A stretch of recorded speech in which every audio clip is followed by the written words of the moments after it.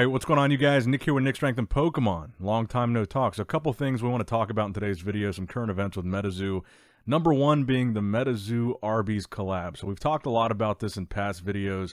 Apparently Metazoo sometime this year is going to be doing a collab with Arby's where in the kids meal they're going to be having some kind of Metazoo product. Now, they confirmed this in a tweet. They talked about it on the Metazoo Discord, and Arby's put it on their Twitter as well. But most recently, on the Arby's Facebook page, and I think on their other social media as well, they posted this picture of some people at Arby's. It's obviously a promotional picture that's not taken in real time yet. This was like a setup photo shoot. But you can see some Arby's bags in the background and people playing with Metazoo cards. Specifically, though, packs of UFO. Now, I found this to be interesting and possibly a little bit disappointing because we talked a lot in the previous Arby's video about how to manage our expectations for this Arby's collab because Arby's doesn't have the best track record of having the most desirable kids meal toys.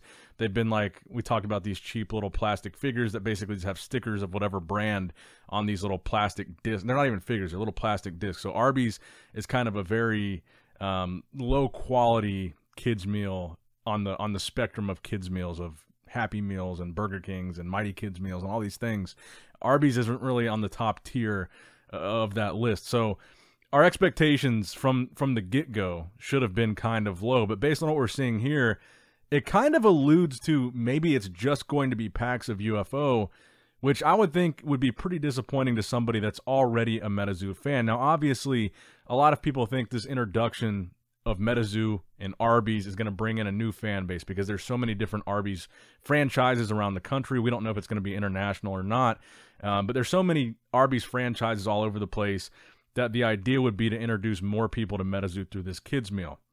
Now, my conjecture would be that most people are probably going to be buying these kids meals are adults that are already into Metazoo. So from that perspective, if me or you, if you're watching this, you're probably an adult that's into Metazoo. If me or you goes to Arby's and buys this kids meal, we're probably going to be pretty disappointed if what we get in that kids meal is just a pack of UFO. So I think a lot of people were thinking that hopefully Arby's would have like their own set of Metazoo promos that you could complete by getting however many kids meals or going on different days or whatever, and that would add a little bit of an element of a collectability, a little bit of an element of a chase, some exclusivity, a reason to go to Arby's other than a pack of UFO. Because let's be completely honest, UFOs seems like it has maybe been the least desirable set. Maybe next to Cryptid Nation 2nd Edition, where at least in 2nd Edition you can get the Mothman, which still seems to be a chase, which, by the way, you guys might have seen, Argos talked about this in a video recently. People are buying up 2nd Edition Mothman left and right, and also the Nightfall Mothman left and right. That was actually me and Chris. Me and Chris bought up pretty much every 2nd Edition Mothman that we saw on TCG Player and eBay from a price point of like $12 to $20. We bought pretty much all of them. So if you guys saw Argos talking about that, that was actually me and Chris. We just picked a card. We said, let's go for it, and let's try to clear them out of as many as we can. So that was us.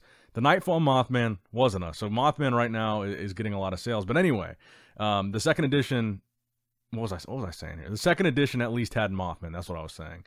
UFO just seems like people didn't really gravitate towards the set as much as Wilderness. I mean, Wilderness, you could get the Green Man. You could have, some value in the Prismora. You had characters like Bigfoot and Awful and Dragon of Okanto Falls that were pretty popular. UFO just didn't seem to hit the same as Wilderness did, and it didn't hold the same value as the following set, Seance. I mean, Seance is still holding relatively strong, and there's some pretty good chase cards in there, like the Possessed Aura, that's still like a $200+ card. There's the Chains of Old Scratch, there's a Satanic Panic. A lot of people like Seance, I think, better than UFO, and I think a lot of people like Wilderness better than UFO. So UFO, in my opinion, probably the least desirable set of Metazoo.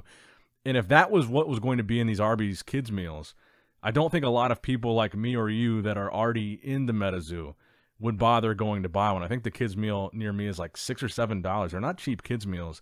So to pay $6 or $7 for food you're probably not going to eat all of, and just to get a pack of UFO, that would probably be the least desirable outcome here. So hopefully this picture that was posted was not a look into what's actually going to be in the kids meals, but I thought it was weird that they would specifically have the UFO packs in the picture, in that they were packed specifically and didn't show any promo cards or anything. The fact that it was specifically UFO seemed a little bit too specific, and it made me inclined to think that that's what it's going to be, is maybe Metazoo had this surplus of UFO packs because it does seem like it was a less popular set, and this would be a good way to unload that surplus and also, in theory, get a lot of more people into Metazoo by, being at this big chain restaurant. But I honestly, if that's the case, I'm going to be pretty disappointed, because it would really make sense, because like I said, if you think about it, if they already had these UFO packs made in circulation and just this surplus of them, they wouldn't have to print new promos or spend very much money doing this Arby's collaboration. It would be like a very minimal effort thing, which, like we talked about before, kind of seems to be par for the course with some of these Metazoo collabs. So my thing would be, don't get your hopes up too high. I think a lot of people had really high expectations for this Arby's thing, and hopefully I'm wrong. Hopefully it's not UFO packs, and there is maybe an additional promo or maybe an additional toy or something. But right now I'm leaning towards manage your expectations. It might not be the greatest thing in the world, and it might not be even a desirable enough thing for an adult that's already into Metazoo to go get a UFO pack from Arby's. Or maybe you do want one just for the sake of, the nostalgia of going to a fast food chain and getting a pack of trading cards. I mean, McDonald's did it pretty well with Pokemon, and I've done I participated in, I should say, every Pokemon McDonald's collab recently just for the nostalgic thrill of getting a Happy Meal and getting those Pokemon packs. But anyway, let me know what you guys think in the comments below about the Metazoo and Arby's collab based on this picture. I wasn't super stoked on it, and honestly, my expectations are pretty low. I think the bar here should be set pretty low for most of our expectations. So let me know what you guys think. I could be wrong, but that seems like a likely scenario here. Now, next up, I want to talk about the Metazoo Topps Chrome market, which seems to be settling down a bit, specifically the Superfractor market. So a lot of people, it seems, when they pull a Superfractor and they list it on eBay, the general listing price or best offer, buy it now, seems to be between $5,000 and $10,000.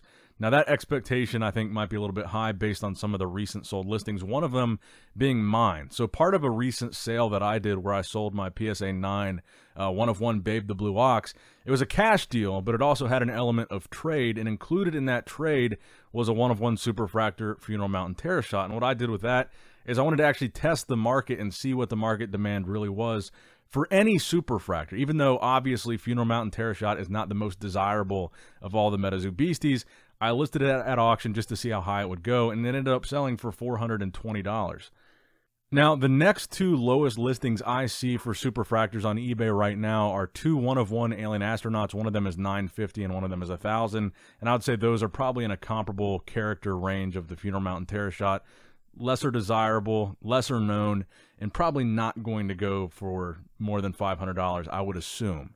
Now, most of the other sold listings that I saw were best offer accepted, so we don't know for sure what they sold for. But as far as auctions, there was a Kushtaka 1-of-1 Superfractor that went for $700. There was also a, let me see, and there was also a PSA 9 Shadow People that sold for $661.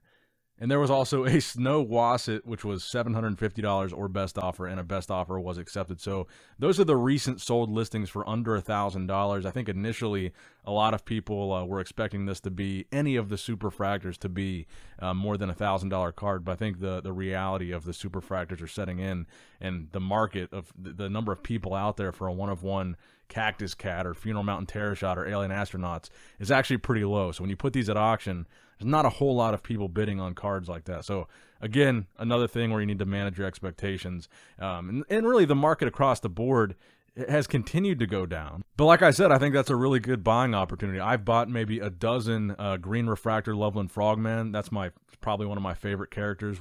Next to Mothman, probably my favorite artwork is in that Topps Chrome set for the Loveland Frogman. So I've been buying a bunch of those numbered out of 100s. I bought an orange one.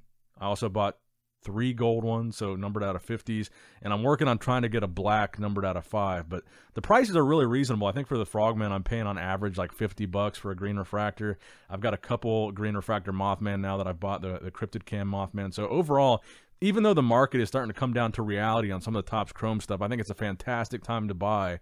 Any card that you want, you can find it for a pretty reasonable price, and like I said, pick a character, man. Like me and Chris were doing with the Mothman. We picked 2nd edition Mothman one night and said, let's kind of have a little bit of a battle here and see who can buy more of them at this price point. So me and Chris were kind of going back and forth until they were sold out on TCG Player and eBay. So do that with your friends. Pick a card that's at a reasonable price point. I think the next one I'm going to do is probably a Nightfall Wendigo. I think they're averaging like $15 raw right now. That's kind of a fun thing that we've been doing to take advantage of this market, is pick a card and just buy it out. But let me know what you guys think in the comments section down below. What do you guys think about the overall state of the Metazoo market? What do you guys think about the Metazoo and Arby's collab? What do you think about these super refractors selling for less than $1,000? Are they undervalued, or even at the price points they're selling at, like a 1-of-1 Kushtaka or my Funeral Mountain Terror Shot for $420 or the Kushtaka for $700? Is that even overvalued for a 1-of-1 of that particular character? Let me know in the comments below. As always, make sure you guys like, subscribe, all that good stuff. Nick Strength and Pokemon, signing out.